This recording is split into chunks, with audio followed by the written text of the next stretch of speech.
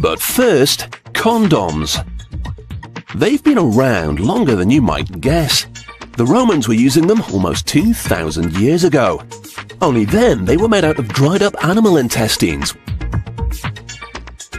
Thankfully, these days they're mainly made from latex, a naturally occurring rubber. This condom factory keeps it here in these silos. They use ammonia to stabilize it. It has a notoriously unpleasant odor. Fortunately, it's not present in the finished product. 1,000 glass molds go round on an endless loop. They've just been washed and are about to be dipped into the latex.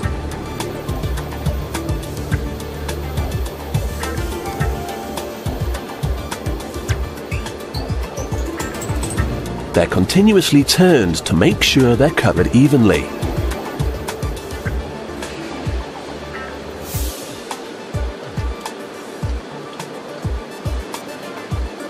Although they might look the part already, the material is actually thinner than a human hair. And after a quick dry, you can hardly see them. So the molds go in for the second dip.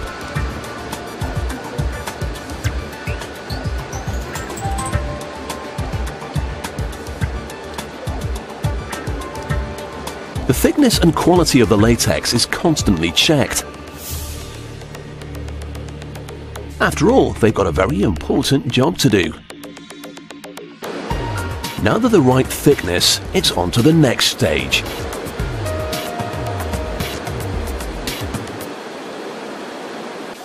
This spinning brush rolls down the tops of the condoms to give them a rim.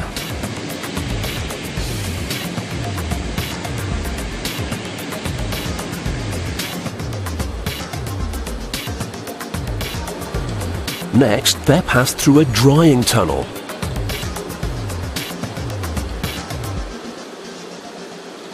The drying process makes them more elastic, so they can be stretched further without breaking.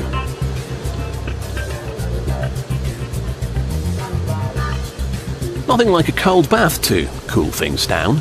80,000 condoms per hour are removed from the molds by water jet.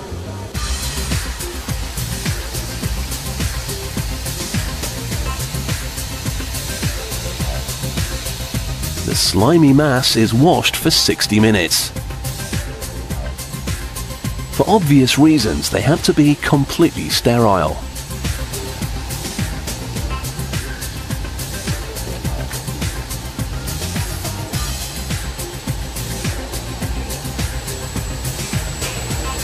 In the meantime, a sample from the batch has gone off for testing. They get pushed to their limits to see if they'll make it out in the field. No matter what color they are, all condoms must be able to take 18 liters of air before they explode. These managed between 35 and 40. So the whole batch is deemed okay. Every single condom has to be checked for leaks. The metal rings conduct electricity.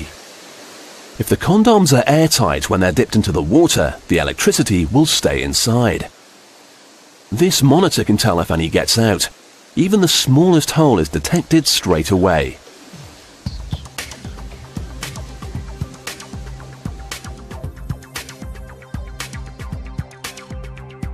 Once they've passed, they're off for packaging.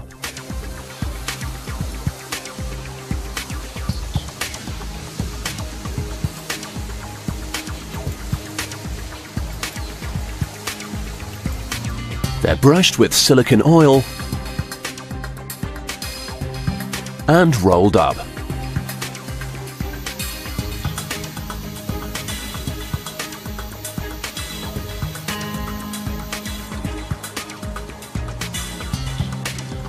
Next, they get wrapped in their familiar foil pouches, and then they'll be sent to chemists and barbershops across the world. They may be small and simple, but using them is definitely big and clever.